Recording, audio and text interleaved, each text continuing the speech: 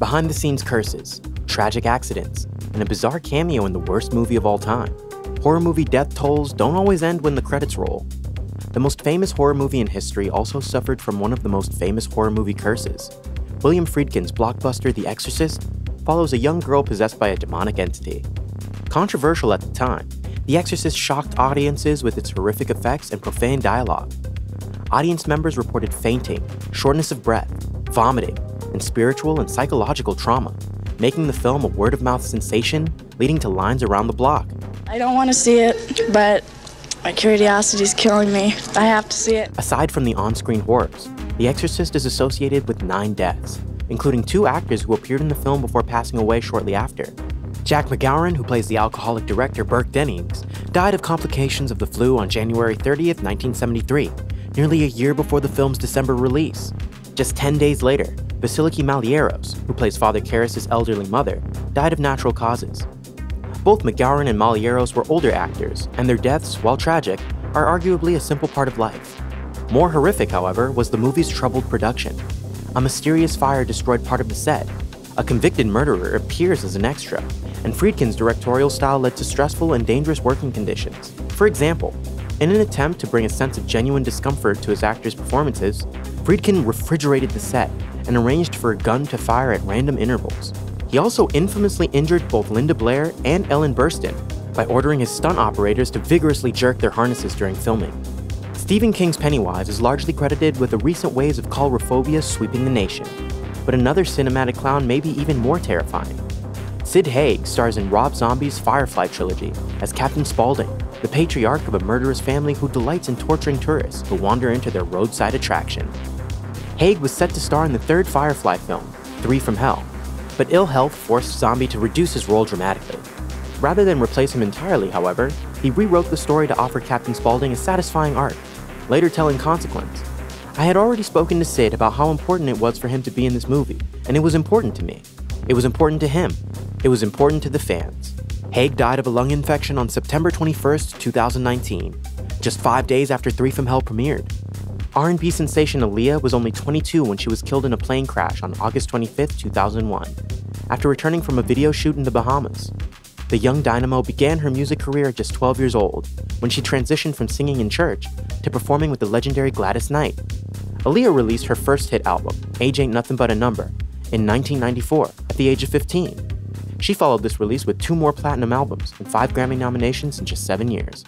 Aaliyah began acting alongside her musical career, and starred opposite martial arts superstar Jet Li in the action love story Romeo Must Die. She had just wrapped production on her sophomore film, Queen of the Damned, before she boarded her doomed flight. Queen of the Damned is an adaptation of Anne Rice's 3rd novel in her wildly popular Vampire Chronicles. The film has gone on to achieve camp classic status, but will forever be known as the R&B goddess's final on-screen performance and a cruel reminder of the star she might have been. Of all the iconic horror characters in Hollywood history, few are as recognizable as Bela Lugosi's Count Dracula. Born in 1882, Lugosi began acting in his native Hungary before immigrating to the United States.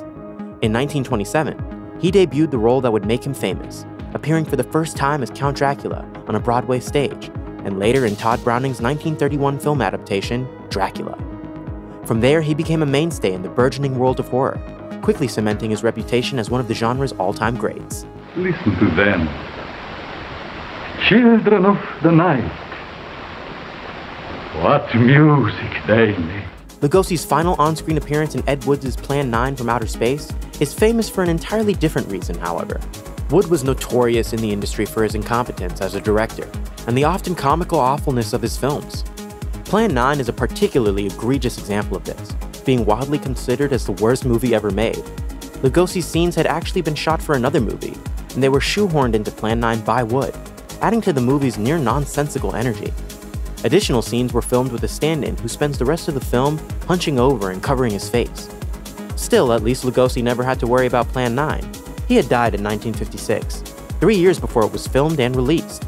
One of Hollywood's most tragic examples of a bright career cut short is the death of Brandon Lee. Son of martial arts legend Bruce Lee, the 28-year-old actor had just landed his breakout role in Alex Proyas' The Crow. Lee played Eric Draven, a murdered musician who was resurrected by a mysterious crow to avenge the death of his fiancée.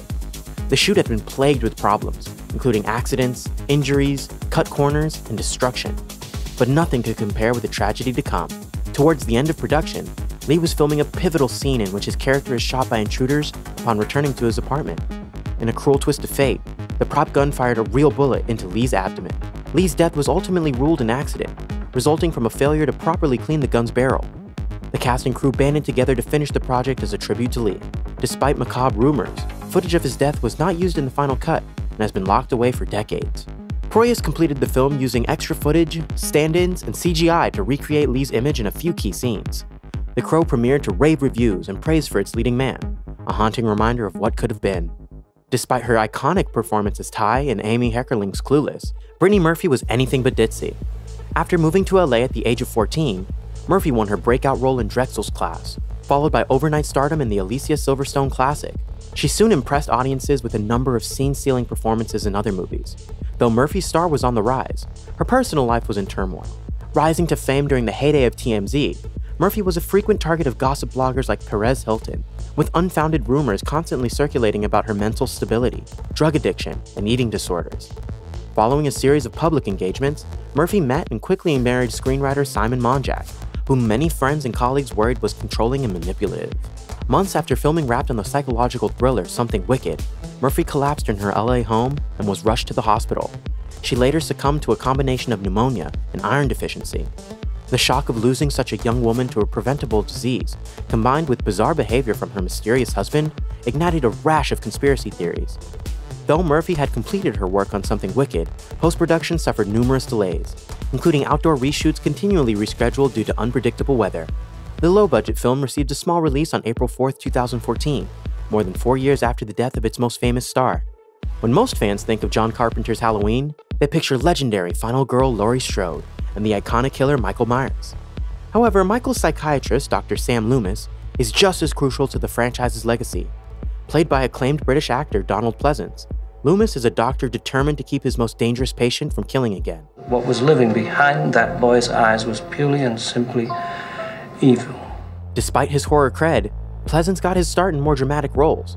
After working steadily for years on the British stage and then in film and TV, he landed his breakthrough role in The Great Escape, a World War II film chronicling the miraculous escape of Allied prisoners of war. Pleasance appeared in 4 additional entries in the Halloween franchise as a long-suffering doctor. Considering his character's appeal, Pleasance later told Fangoria, "I've tended to play Loomis with a light touch, not totally comedic, but in a manner that fits with these films' attention to suspense and tension." Pleasance died of complications from heart surgery on February 2, 1995, 7 months before the release of Halloween: The Curse of Michael Myers. The beloved actor lives on in the franchise, however, as a recreation of the character appears in the 2021 movie Halloween Kills. Of all the losses connected to the so-called poltergeist curse, few are as heartbreaking and senseless as the murder of Dominique Dunne, the youngest child of a prominent Hollywood family. Dunne began acting on stage and television. Dunne's first major film was Poltergeist, the story of a family haunted by the spirits lurking within their suburban home. The terrifying film was a hit, and Dunne seemed poised for a wildly successful career. Then, on October 30th, 1982, just months after the film's release, Dunne was studying lines at home when her ex-boyfriend John Sweeney knocked at the door. Dunne had recently ended the relationship due to his violent and controlling behavior, and he had apparently come to win her back. The conversation did not go as planned. Sweeney attacked Dunne, leaving her alive but unresponsive. Rushed to the hospital, she remained on life support for 5 days before finally passing away surrounded by her family. Sweeney was subsequently convicted of manslaughter and served 2.5 years in jail. While Dunne's death is often connected to a curse said to shadow the iconic film, the real curse her murder highlights is a legacy of violence against women and a legal system that too often fails to deliver justice. If you or someone you know is dealing with domestic abuse, you can call the National Domestic Violence Hotline at 1-800-799-7233. You can also find more information, resources, and support at their website.